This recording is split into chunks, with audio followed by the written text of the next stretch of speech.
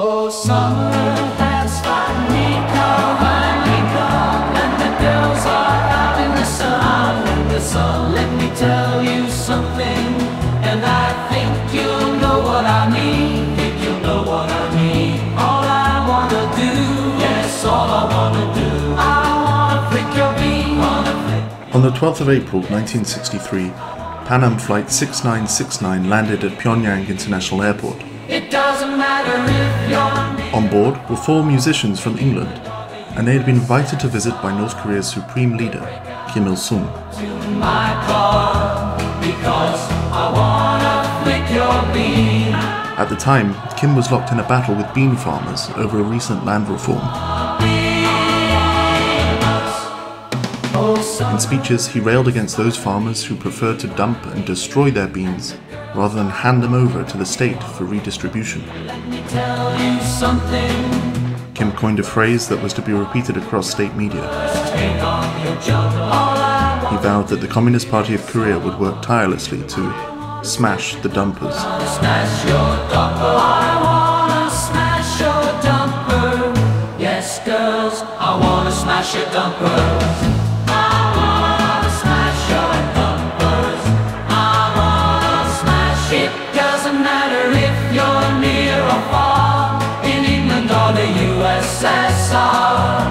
We'll break out and go to my car, because I wanna smash your dumper. I wanna smash your But it wasn't just poorly translated lyrics which had caught the North Koreans' attention. They had heard a sensational story about these 4 elegant men, together better known as the Queafles, burning a large sum of money on an island off the coast of Wales. something, and this A stunt that scandalized the British press, but charmed the anti-capitalist Kim Il-sung. do, yes, all I wanna do is book a key with the guys. Book a key with the guys. Queaflephilia had arrived in North Korea, Yes, girl. and it would soon take over the world. Book a key with the guys.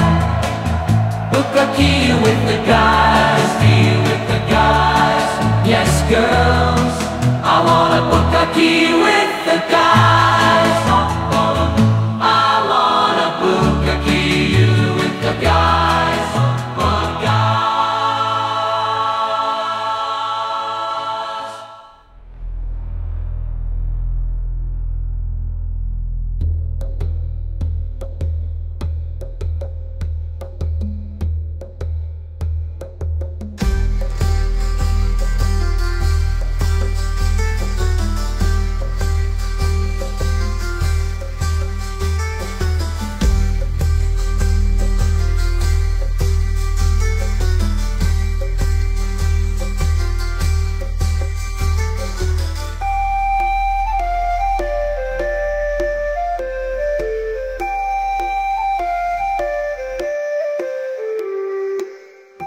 One, two, three.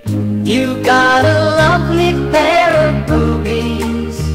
Yes, you got a lovely pair of boobies.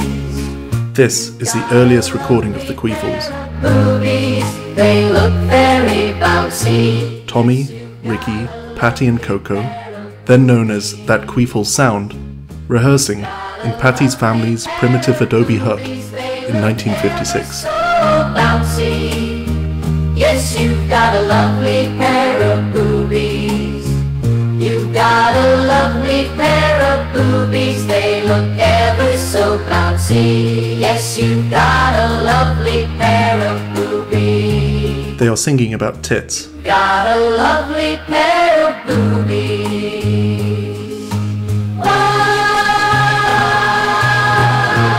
You've got a lovely pair of boobies. La la la la. Your lovely pair of boobies. Now, I don't think it's any exaggeration on my part when I say that the Queafles invented music in 1956. Before that, there was nothing.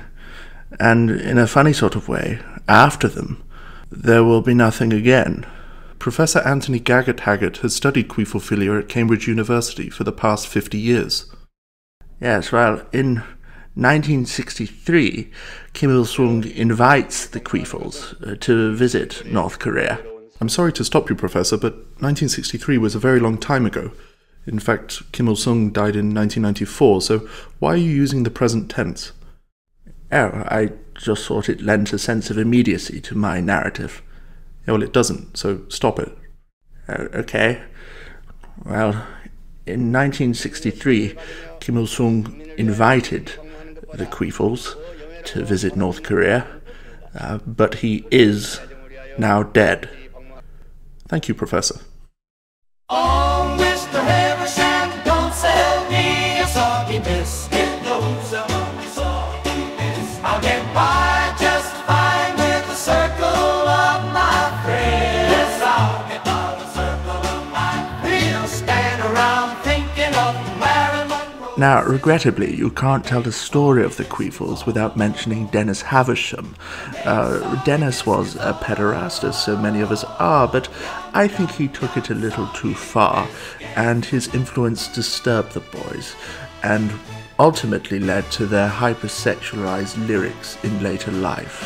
Oh, Mr. Haversham, don't sell me a rusty trombone. Don't sell me a rusty trombone. I'll get by just fine. You know, all of their songs about rubbing feces on one another, giving each other rusty trombones, eating soggy biscuits, all of that can be traced back to Dennis Haversham. But the music was great. And play rusty trombone on our old young rusty trombone on our old young. What you have to remember is that £50 in those days is worth perhaps £50 million today, you see. But, of course, they cost Dennis Haversham his life. Come for a visit, eat our soggy biscuit, Oh well, and I'll play Britain was different then. young rusty trombone. Young, Mr. Haversham's rusty trombone. Young, Mr. Haversham's rusty trombone.